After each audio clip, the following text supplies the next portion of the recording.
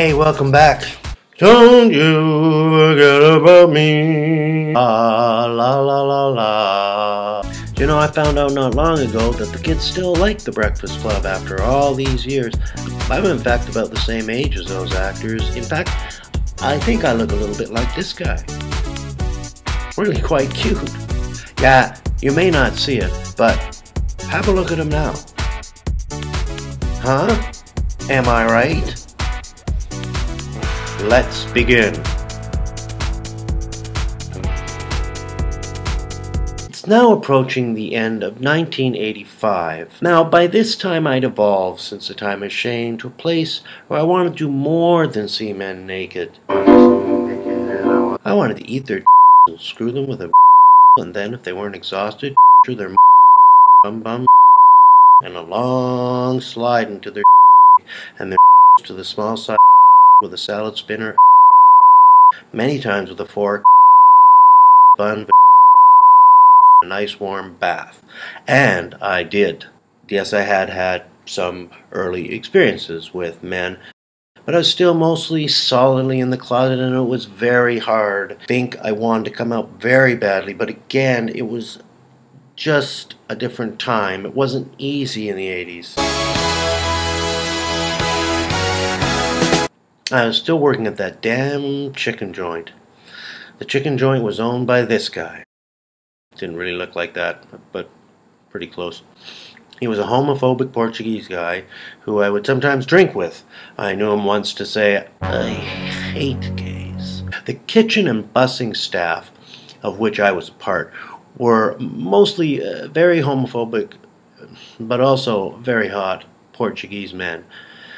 Now, I'm not saying all Portuguese men are homophobic, or all homophobics are Portuguese, or all kitchen staff is Portuguese, or all kitchen staff are homophobic, or all kitchens are homophobic, or all staff of kitchens are kitchens, all kitchens are Anyway, let's get on with it. I was very secretly just in love with these solid little muscular blue-eyed dark-haired men.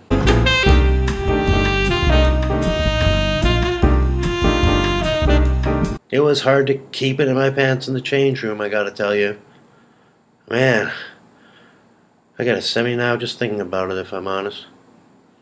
Anyway, there was this Christmas party that year at the tackiest hotel in Ottawa. A few employees actually got rooms there, for what I don't know. I mean, I don't think this crowd cared much if they drove home drunk. Maybe they wanted to stick it with their We all gathered in some sort of party room. As always, at these parties, there was lots to drink, and I'm getting drunker and drunker. And I begin singing this song, or the music, that I presumably invented. No, not that song. This was different than that. It was just a kind of a rhythmic, I'm gay, I'm gay, I'm gay, I'm gay, I'm gay. I had a big smile on my face. I'm gay. I'm gay. Looking at people while I'm doing it, it was weird. I'm trying to think what it looked like. Oh, it looked like nothing else in the world. It looked like a drunken gay guy coming out in the most bizarre fashion. I did this while circling the room, telling everyone that would listen, as well as some that clearly weren't, using the medium of song and dance, that I was gay. And then I started to cry.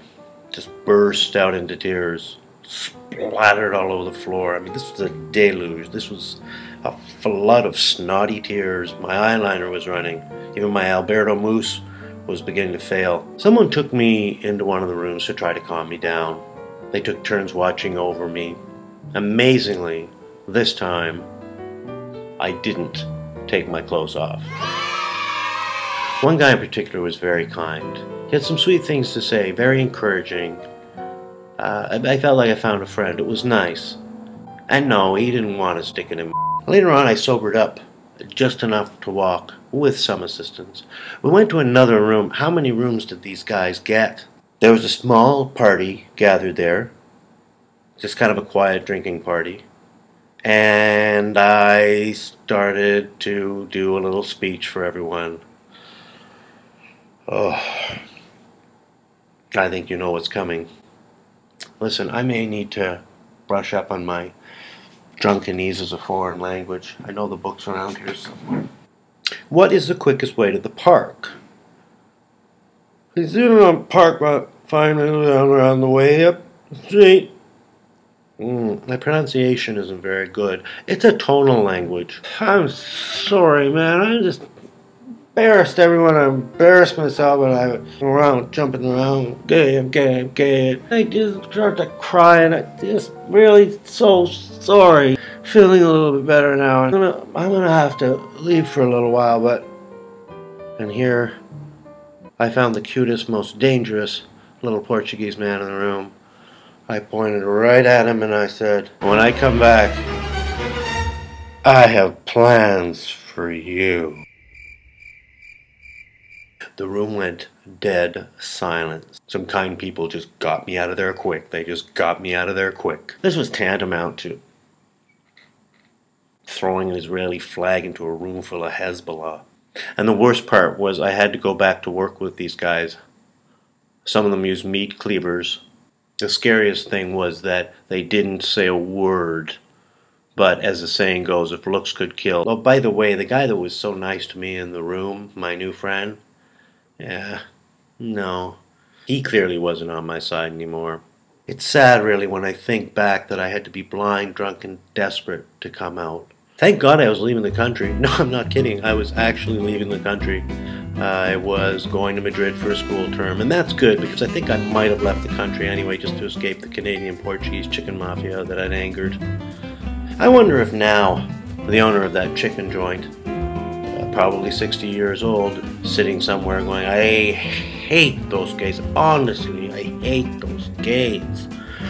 I wonder if that young Portuguese guy that I'd embarrassed, now, about the same age as me, is just sitting somewhere going, "Eu vou descobrir que el viado que me abraçou há 30 anos, eu vou matá-lo." Just the other day, there was a guy in the office having a birthday, and I asked him in a very sly way if he'd like a nice birthday hug. He said, "Yeah, right here." I routinely flirt with most of the men in the office, and I honestly think they'd feel sad and left out if I didn't. Why doesn't Bob flirt with me? Doesn't he think I'm pretty? I've got fat. I mean, I'm telling you, that's a huge shift from I hate gays. So, times have changed quite a bit, yes, and I think coming out is a very important part of a gay man's process, but please, be careful. Don't come out blind drunk at a staff Christmas party and then make a pass at a homophobic Portuguese chicken mafia co-worker.